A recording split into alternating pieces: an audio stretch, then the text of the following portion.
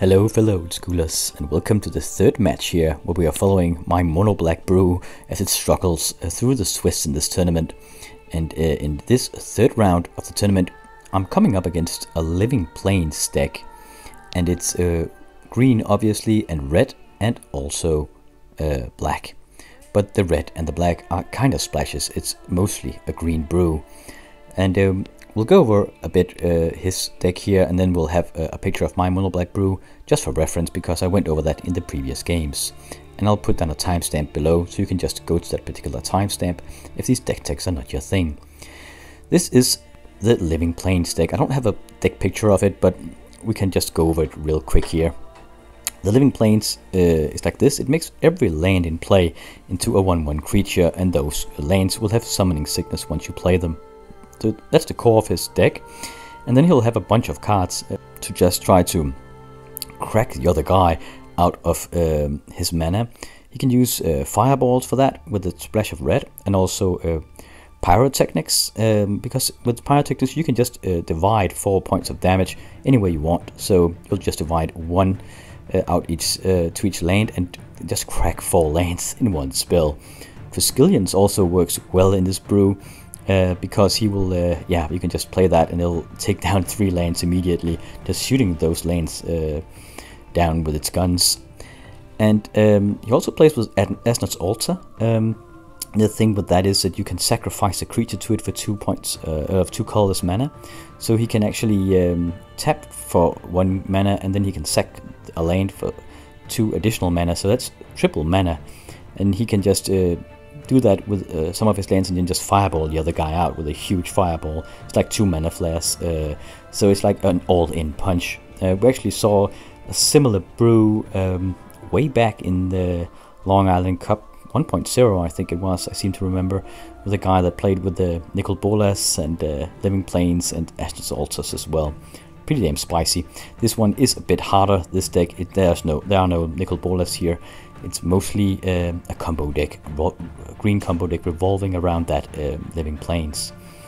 And he'll have mana creatures as well, like Llanowar Elves and Birds of Paradise, to keep access to his own mana, Moxen as well, I guess, because the lands will just destroy each other in huge fights when all lands are creatures. And he can just survive with his mana creatures and getting his stuff out. I think that's about it. Sometimes these guys will play with a basilisk and with a lure, and you can just attack and destroy all the other guys' lands because they have to block. People did that back in the day, but then people realized that you can just tap your lands as a fast effect for mana, and as you don't get mana burn, the basilisk can't lure them in and destroy them all. So I don't think he has brought that in here. It's kind of an obsolete tech for this. Now people use red for pyrotechnics and fireballs and stuff like that. The black in there is usually just for the black power cards like Demonic Tutor and Mind Twist. I think that's about it. That is the brew we're coming up against here. A green combo deck with a splash of red and black. This is my mono black brew, primarily an aggro deck, I suppose, or mid-range deck. We've gone over it before. It has some combinations in it with the Drain Life into Greed. We have a Royal Assassin with Icy Manipulators and Paralyze. After sideboard we can put in the Terrors and the Sushis if we want to. And 4 Underworld Dreams that will provide us with some burn effect for this deck. No draw engine. I'm playing mono black because I want to win a playmat. So we don't have any power apart from that Black Mox and the Black Lotus that aren't really that crucial in this brew. That's about it. This is the matchup. Living Plains facing off against the Army of Darkness, Big Bad Boogie, the mono black brew. And we have the Living Plains player on the left here, on that Friendship is Magic, My Little Pony playmat. And he's turned them so I can have a good look at all his little pony friends here.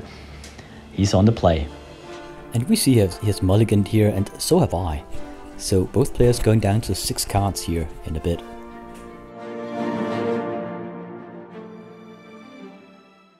Oh, scratch that, I'm mulliganing down to 5 here. That's pretty damn brutal. Oh, and he has a Library of Alexandria turn 1 here. Better get an answer pretty soon. Yeah, he's now up, saving up to be able to draw with it. At least he starts with 6 cards, so after playing it he'll only be at 5. So it'll take a while. Let's see if, is that... Okay, that's a sinkhole here. I think, no, tutor. I suppose we... several lines of play here. We don't have any power, but we could just tutor for strip mine or sinkhole, or we could tutor for mind twist, just to kind of punch him out of library range. But he came within library range here. Ahead of a few cards at this point because I mulligan down to 5. Pretty annoying that I have to mulligan so much when it's monocolored. That's not usually the thing. You should be mana fixed. Okay, now there's a sinkhole. I might have tutored for that. I can't remember. Getting a factory down as well. So a factory on each side. He has a full hand though. Down to 4 cards, I think, or 5. But he has kept some lands in hand, so he is behind in mana drops here. Bayou coming down, and a tutor from him. Alright, we'll cut a bit forward while he searches through that deck for whatever he wants. Passing the turn. 3rd swamp here. That's an Underworld Dreams. Okay. Let's not hope that he tutored for a Sylvan Library.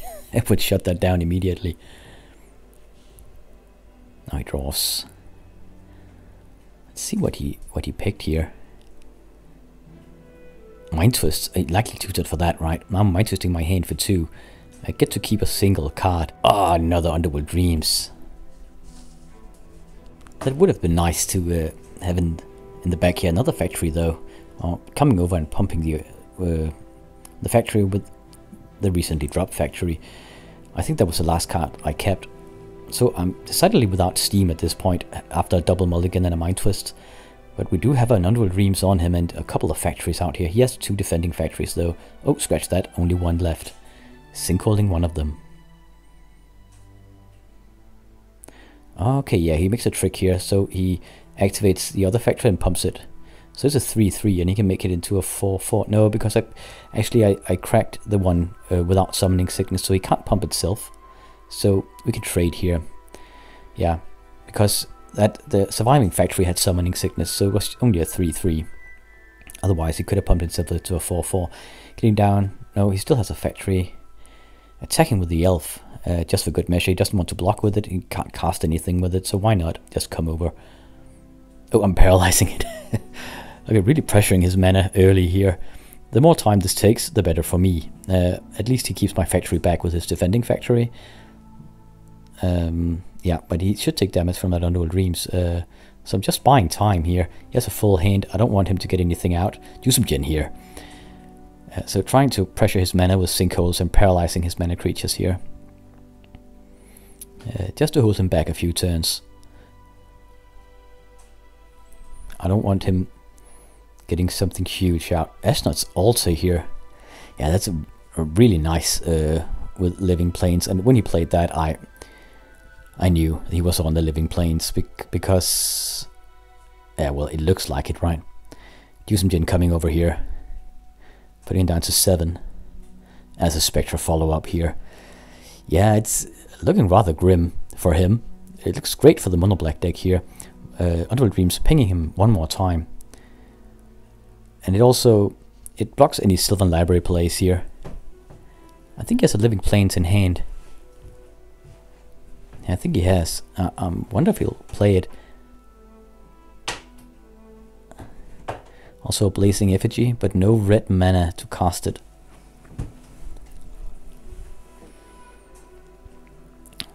So he is under a lot of pressure here. I mean, he could block the Jin, I suppose, with the factory, but still.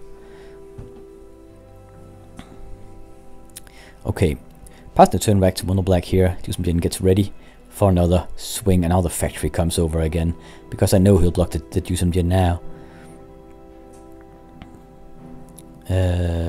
So the factory can get in. If he doesn't block the Jin, he's dead. Okay, so nicking a forest with the Hypnotic Spectre, he blocks a Jin and getting in for 4.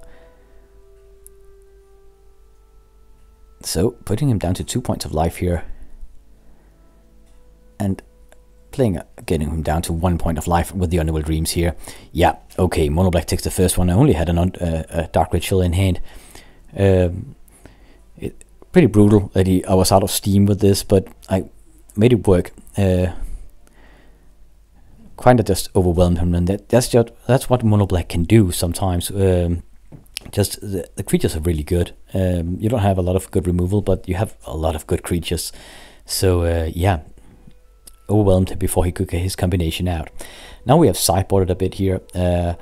I think we saw him put in a Tranquility right there and a Disrupting Scepter and something else here. That was a Hurricane against the Spectres and Sink of Vampires, and a Juggernaut coming in here, likely to block or maybe put pressure on Juice Engines. He can't block with it because it has to attack. And he knows I don't have much of a draw engine, so that Disrupting Scepter will be brutal, also because I can't remove the Disrupting Scepter. So that's pretty nice. We can also see what he takes out here. And I think, personally, I'll likely take in the Sushis, actually. I need as much creature power as I can get my hands on, because I need to take him out before he gets his Living Plains combination up and running. Because I don't have any artifact mana, so it will just really just destroy me. So yeah, I need to finish the game and overwhelm with creatures as fast as I can. I think I'm keeping the Underworld Dreams in, also as another way just to ping him and to lock him out of those Sylvan Libraries if he plays with them. I don't know what I'll take out.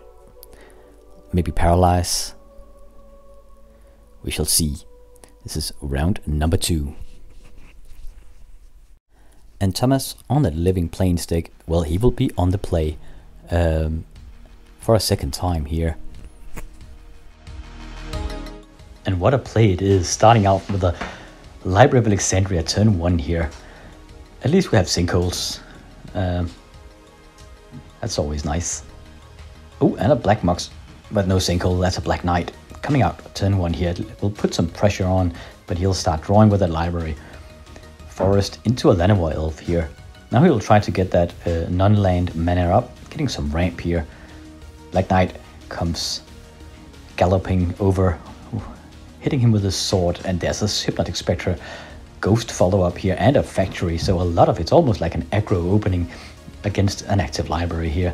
So he needs to read fast here, just in order to keep, to get into the game. And at some point he'll have to empty some cards from that hand just to stay alive, because I'm really putting pressure on him here. Okay, getting a Chaos Orb. Yeah, and immediately Chaos Orb in the Spectre. He needs to do that, because if it gets in, he'll have to discard cards, and it hits here. Yeah, otherwise the Hypnotic Gaze from that Ghost will keep him out of library range pretty soon. So only the Black Knight comes in here, putting him down to 16 points of life. No Factory on the visit here. Could have done that, he was tapped out. Oh, but I'm using it to play something. Ooh, a Sink of Vampire here. Yeah. I'm really trying to just overwhelm him before that library has become too powerful, before his card advantage becomes too unmanageable for me. So Sink of Vampire is a good way to start. He drew into a mountain here. As said in the deck tech, he splashes a bit of red here. He can't Fireball for 4 yet. He has an Ice Storm in hand. I suppose he could Ice Storm the Factory. Okay, yeah, he does so here. Factory goes down, but still a lot of attackers here. Coming in for 6. Putting him down to 10 points of life. Oh, even more creatures. No, this is an Underworld Dreams. It'll actually put the hurt on him for using that library, and he is at half point here. Going down to 9 points of life. Taking another point of damage here from the library. Going down to 8.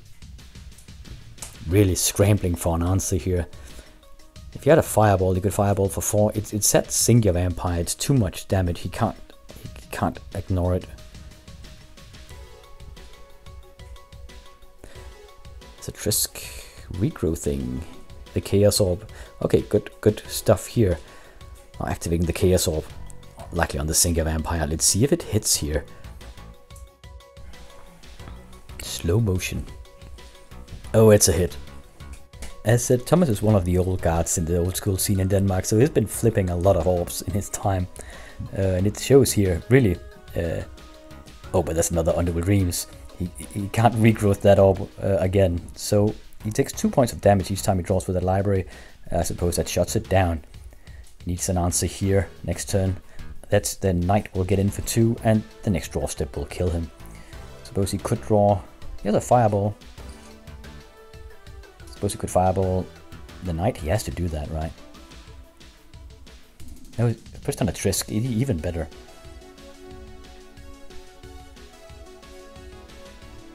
Okay, so that's a solution for the Black Knight here, but those Underworld Dreams, man, they'll be crucial against him. He needs a Tranquility. Now, just cracking his mountain, I don't mind him keeping his library here, as he can't draw with it with 2 Underworld Dreams against him, and at 4 points of life. Sushi coming down here. So he needs a Tranquility in his next draw step, and here he goes. He draws again with the library. 4 points of damage from the Underworld Dreams. That's game. Just suiciding with his own library. Yeah, but if he didn't get a Tranquility, I mean, he could survive the next attack step, but he would die out in his draw step. So Mono Black takes this one. The second round here. I think we're showing some sideboard options. Took in a Tranquility, I took in the Hurricane, took in the Pestilence and the Sushis, obviously. The Pestilence against all the mana creatures, I suppose. Yeah, just to ping them. Oh, and also because he plays with living lanes, actually. So Pestilence would be, I mean, it would crush us both, but still, it would be fine just to have it as an equalizer after a living plane, just to destroy everything. Okay, so Mono Black takes this game 2-0, so we're up 2-1 overall. We'll keep it rolling here with a bit more of my games because I don't have access to the content on the other cameras yet. Thank you for watching. I'll catch you in the next one.